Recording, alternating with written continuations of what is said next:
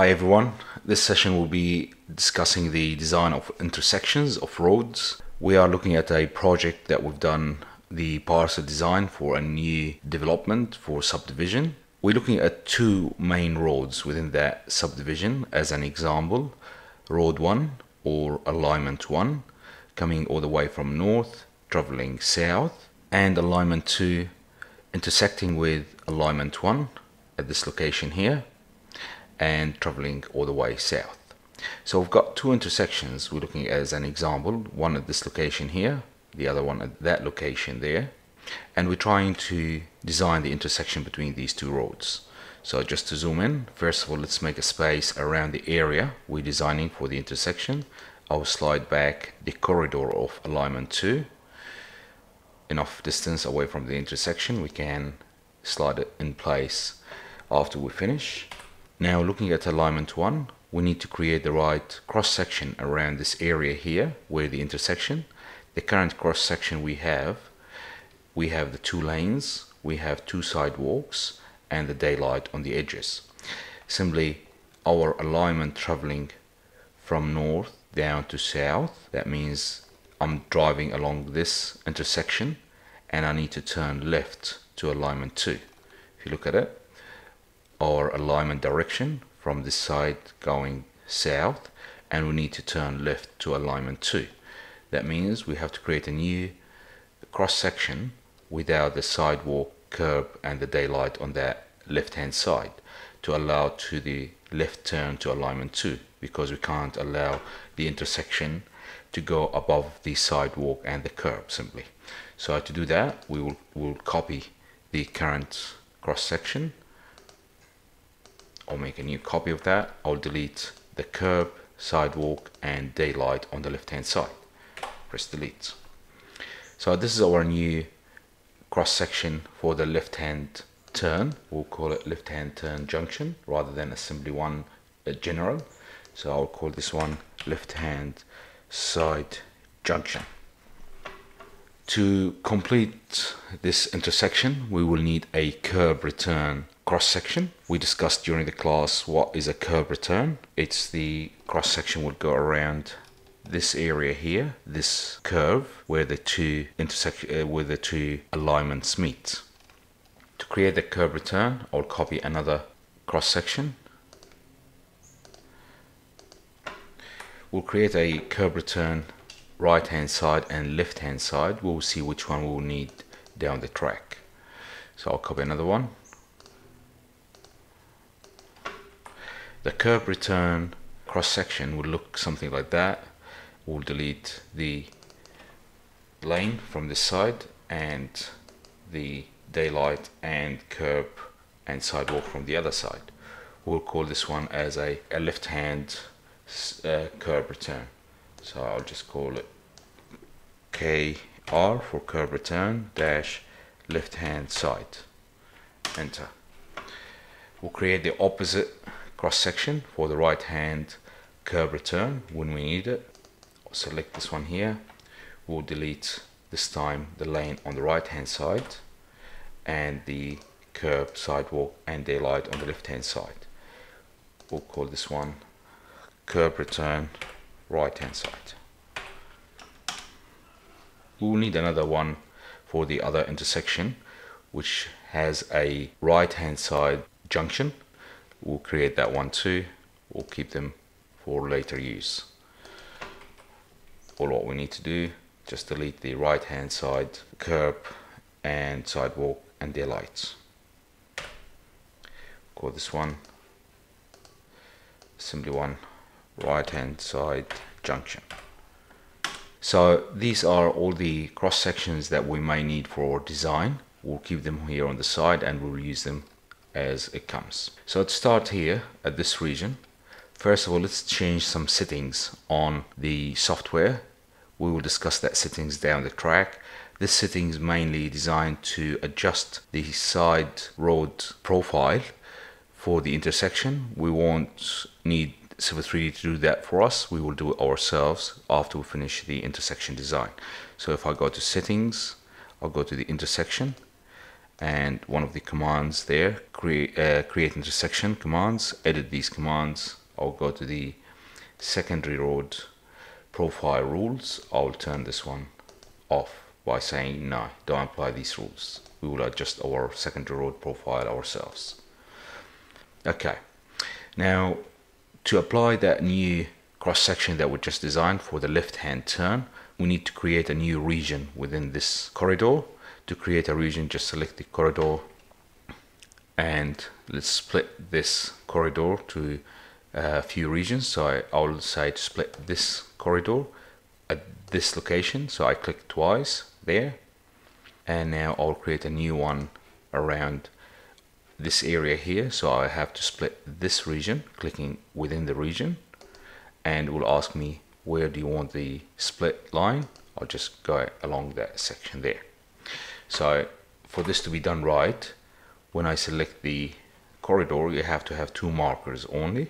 If you have more than 2 markers, you can just remerge your regions or undo it, so you can get just 2 markers around the intersection. We don't need more than 3 regions. Simply what we created now, 1, 2, 3 regions on our corridor. So for this central region, that's what we agreed on. We will need to change the cross section there to be without the sidewalk, curb and daylight on the left hand side. So I will go to modify region, region property. It will ask me which region do you want. We'll ask for this region to be changed, and I'll change the cross section for that region to be the left hand side junction, what we designed. Go OK. As you can see, this region here now doesn't have the sidewalk, the curb and the daylight on the left hand side to allow for the intersection to happen between the 2 alignments. Now we're ready to apply the intersection command from the Civil 3D software. Having said that, we'll ask the software to design the intersection feature lines, what we call them. These lines, as you will see them in a minute, they represent profiles and alignments along the intersections components, what we'll create in a second, and we will let the software design those for us. Having said that, we're not going to ask the software to design the corridor for these baselines or alignment. We will design our own corridors, or we will build our own corridors using the cross sections that we just made. So we'll go to the intersection, create intersection. We'll ask for at what point we need to create the intersection. As you can see, because I've got the snap settings on, that will slow down if I move around the area here. So what's better to do, turn it off, click on it so it's not highlighted in blue, and zoom in to the location you need to insert your intersection. Shift right click, we'll choose endpoint, and we'll choose that's the point there for our intersection. This will open the menu for designing intersection. Let's call this one intersection 1. And there's nothing here to change other than just the name. We'll go next. Double check always what alignments and what profiles are specified for your intersection. We need the primary or the main road to be alignment 1, and alignment 2 will intersect to that.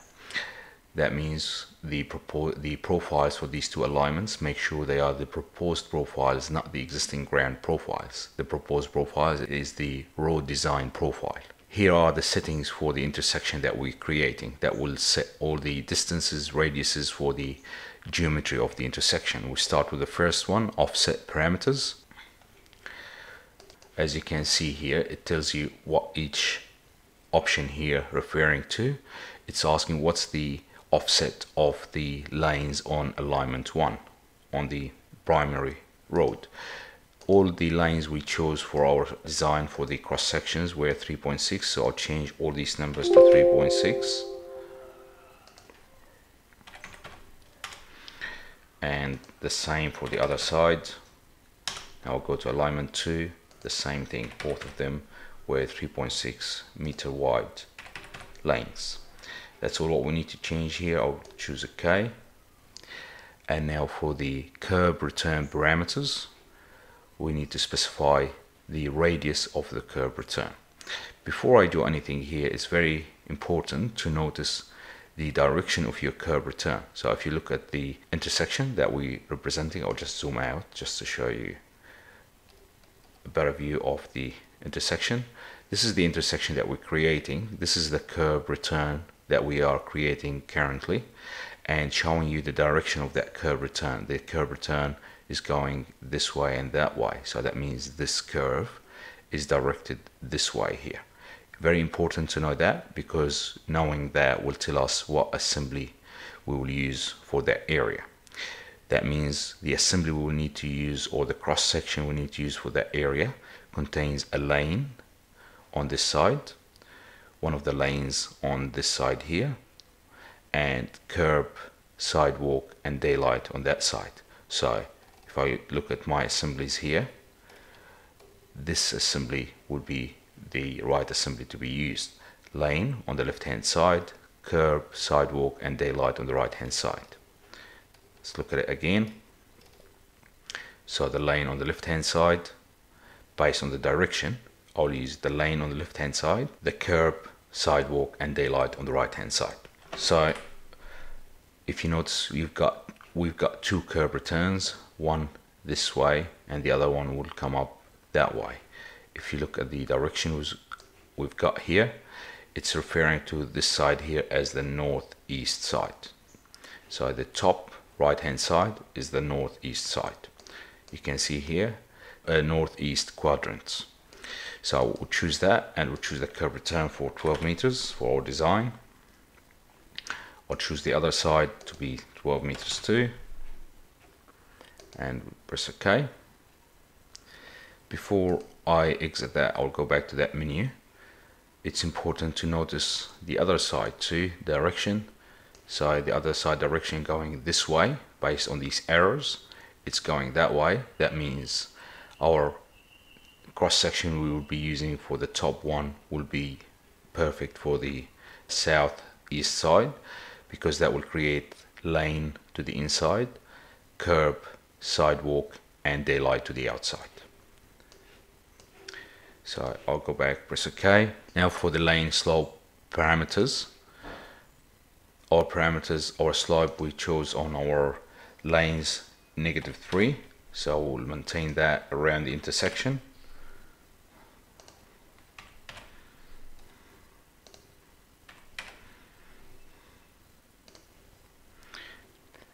The curb return profile, I'll keep that as is. I'm not going to change anything on that settings, so I'll move to next. Here is the menu giving you the option to create the corridors around the intersection. As we agreed, we will not allow the software to create the corridors for us.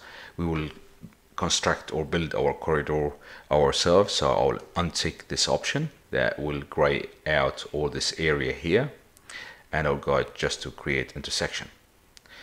As you can see, all what we created, all these feature lines referring to the intersection that we need around the area. That shows the curb return line on both sides and showing the lanes extension in between these curb return lines. So if we go back to our cross sections here, I need to check just before I forget the slope on our lanes. I'll select one of the lanes and right click, select similar sub assemblies. That will select all the lanes within the assemblies that we have. I need to check just that's what I was suspecting, that our slope, when I did the cross section, I didn't look at the slope of these lanes, so I'll change all of those to 3. That will update our corridors here, which is fine, or we can apply the update later on. So I'll press escape a couple of times. Now we have the geometry of our intersection. What we have to do, I just deleted that label for the intersection. It's just in the way for what we're working on, so I just deleted that. We don't need it.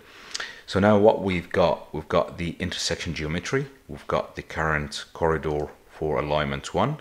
What we need to do, we need to create new corridors along these lines that to be added to this existing corridor, corridor 1. So to do so, let me just hide the surface on our way. So I'll go back to prospector, surfaces, existing surface, right click on it, surface property, and no display.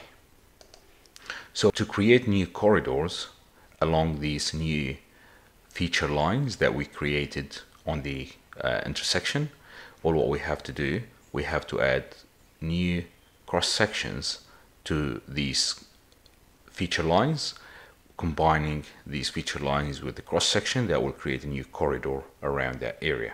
So to do that, we'll select the corridor, and that will allow us to add baseline. Simply the baseline, the current baseline for this corridor is alignment 1. I will add a few baselines to that corridor based on the new feature lines that we created during the intersection command. So I'll go to add baseline to that corridor.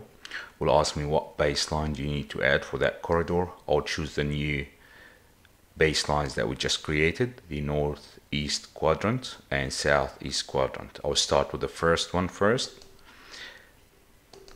Okay, that's been added as an alignment, and now the software is searching for a profile for that alignment, and there's only one profile for that, and will give me the option to choose that. I'll choose OK.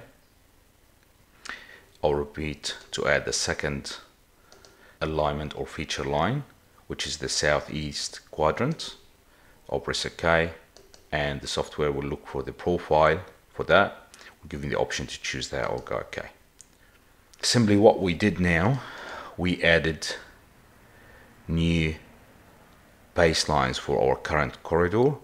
The only one problem with that's why we can't see these corridors here, because these corridors, they don't have a cross section yet. As we agreed, the suitable cross section for that area would be the curb return cross section, the right hand side. For the next video, that's what we'll be adding. We start adding the cross sections to that corridor we just created, and we start modifying these cross sections to align with the current cross sections.